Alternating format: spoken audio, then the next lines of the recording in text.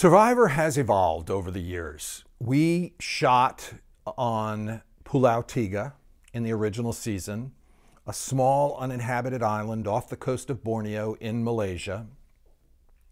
And that was exotic. That was far away from American culture. And within the context of the game, we experienced Malaysian culture, headhunting. We looked at what was happening within that part of the world at that time. In little ways, Survivor exposed America to another piece of our world. And Survivor moved thereafter around the world, going to Australia next and to other places thereafter, like Africa for the third season. One of the things that happened in Africa was that contestants got so dry and tired and depleted and exhausted that it wasn't as good television to have participants who had no energy. And producers then decided that there ought to always be some kind of uplifting, energizing environment, oceans and water and that kind of thing. And so they made a decision to make sure that the survivors thereafter took place in these more beautiful settings that weren't so overwhelmingly dry and depleting. But at some point, there started to become a more economic decision where seasons were shot one after the other in the same location, so long as the name of the series was changed to make it different. So the idea of using the location as a character within the concept of Survivor is nothing new.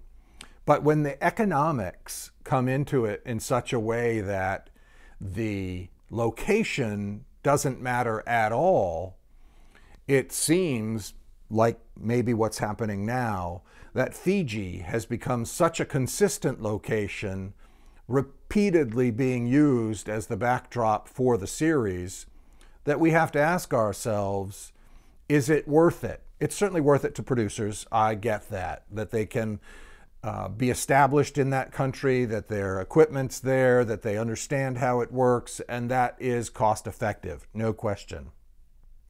But what do we as fans of Survivor lose? Are we not being exposed to Ethan, the winner of Survivor Africa, playing soccer with the youth from tribes nearby?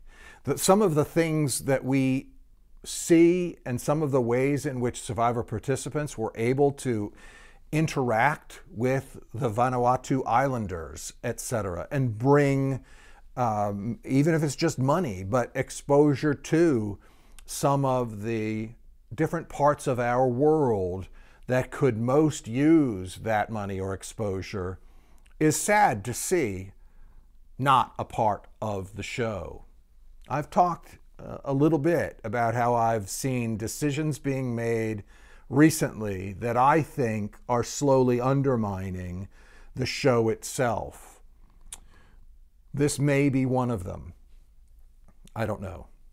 So, fuel for thought. 80% of you who are listening to these videos have not subscribed to my channel.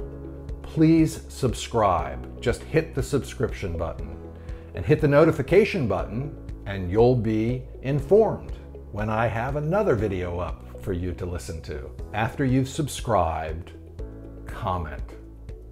Comment positively, comment negatively. No holds barred. Just say what you're thinking. That's what will make our exchange even more valuable. As I'm able, I'll create new videos responsive to that commentary. So like away, or dislike, on that rare occasion you may feel the need to do so. But either way, thank you.